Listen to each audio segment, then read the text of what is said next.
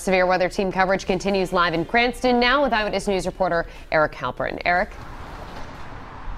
Shannon and Mike, between downed trees and damaged buildings, like you said, many are still recovering, and that's all happening as another storm is now just hours away.